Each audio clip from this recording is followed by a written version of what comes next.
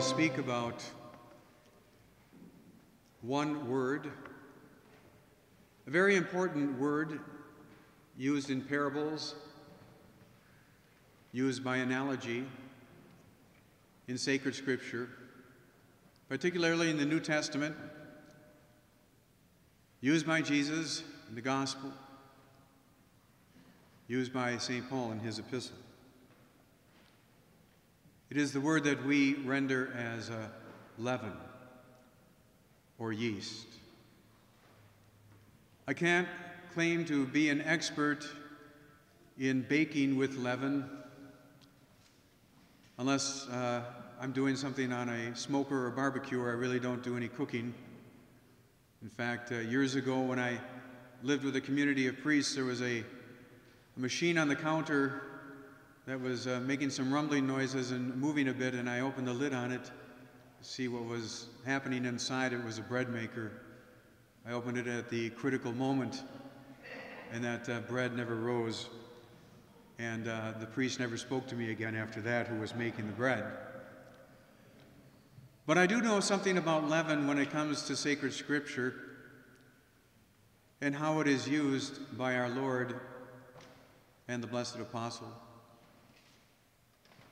Leaven can be used as an image for something good or for something evil. Same word, the same concept, for good or for evil. In the gospel which we just heard, Jesus speaks of leaven in its good sense, the best of senses. He uses it in a simple parable or analogy to describe the kingdom of heaven here on earth, how it begins as something so small or not really or barely visible or known, and then it increases, just as leaven, unseen, will cause an entire loaf of bread to rise to something so much larger. So he says, leaven represents the kingdom of heaven here on earth, especially as founded by Christ. And we can see how that leaven permeated first at Jerusalem and then began to spread to the ends of the earth, and it will continue until the end of time. We can see the effect of leaven in a pagan Roman Empire, which at first sought to destroy true religion, put to death so many saints. But the church could not be crushed or stopped. The blood of martyrs is the seed of the church. It is part of the leaven. And within a few centuries, pagan Rome had become the Holy Roman Empire. That leaven is the revelation of God, the teaching of the church, the activity of the apostles and others. It is the power of grace. It is the visible power of the Holy Spirit and its invisible power as well. That's leaven in its best sense. On the other hand, leaven is used for the spread of evil, something contrary to truth. Jesus also used the word leaven in this context when he warned his disciples to beware the leaven of the Pharisees. The Pharisees who were regarded as the great leaders and their scribes as the great teachers, the early rabbis. Beware their leaven. Beware their false practices, their preoccupations, the fact that they, with others, would seek to lead the people away from Christ and turn them against Christ. Blessed Paul speaks of leaven in his letter to the Christians at Corinth. He speaks of it as something evil. There was a terribly immoral situation there at Corinth. A baptized Christian man living with his father's wife. We know no more about it than that. St. Paul demands that the community, in his name, cast that individual out of the community. The possibility that in the end that man's soul might be saved, having been handed over to the prince of the world without the spiritual, supernatural protection of the church. But more importantly, that the community, the Christian community there, would not be corrupted by the presence and the activity of this immoral man and others like him. St. Paul uses the image of the ancient Israelites who were ordered to remove leaven from their homes as they prepared to be delivered by God in the great Exodus event. And to his day, and even to this day, Orthodox Jews still remove leaven from their homes when they prepare for the Passover.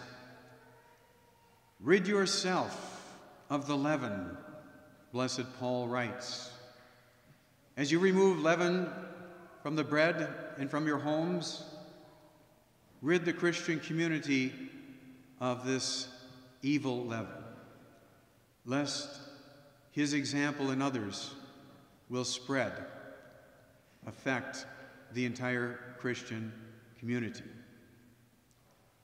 Leaven, for good or for evil, will spread.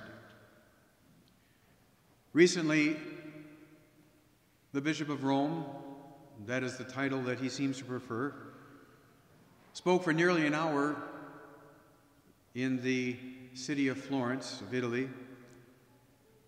The official Vatican spokesman described his 50-minute talk, principally to clergy there and others, as the Pope Francis' vision for a new humanism in Christ Jesus. Many have taken issue with some of what was said, if not much of what was said, in those 49 minutes. Among other things, and I'm quoting now, the Bishop of Rome said this: "May the Church be a leaven for dialogue, encounter, unity. Indeed, our very formulations of faith are the fruit of dialogue and encounter between different cultures, communities, and claims. We must not be afraid of dialogue. On the contrary, it is precisely comparison and criticism that helps us to preserve theology from being transformed into ideology. And also remember that the best way to engage in dialogue is not that of speaking and discussing, but rather of doing something together, constructing something, making projects not alone among Catholics, but along with all people of goodwill." I suggest that this sort of leaven ultimately is not of good. It is more the leaven that Blessed Paul warns us about and Jesus Christ himself, the leaven of dialogue and encounter and attempts at unity with a fallen world. Let me give a modern example of this sort of leaven, the leaven of dialogue, encounter, and unity in our own nation. There has been far too much dialogue of too many in the church with the fallen world, such that instead of the spread of the kingdom of God, we have the spread of the kingdom of the Prince of Darkness, the Prince of this world. A very recent Pew Center study, which was published, has some interesting statistics in. Whether or not they're entirely accurate or not, they're probably close enough. And in this study, which spans now 7 years and will continue, one of the issues that was studied is the openness of Christian organizations, and their definition of Christian is not ours. There is only one church, the Catholic Church, but they include mainstream Protestantism, they include evangelicals, they include Mormons, they include Jehovah's Witnesses. But of these multiple groups that are under the umbrella of Christianity, they wanted to know which groups and to what degree they are accepting of homosexual behavior, and whether or not members of these Christian organizations believe that society should accept open homosexuality. At the very top of the group of these Christian denominations and cults, at the very top, those who are most open to homosexuality and believe that society should accept it are Roman Catholics. According to this study, 70% of American Catholics, or those who identify themselves as Catholic, believe that active homosexuality should be accepted by society. 70%. And that was 2014. I dare say that number is probably higher now as we approach the end of 2015. So guess which group is at the very bottom, which is a good thing in this case? Jehovah's Witnesses. Jehovah's Witnesses, which are not even regarded as Christian by Protestants. 16%.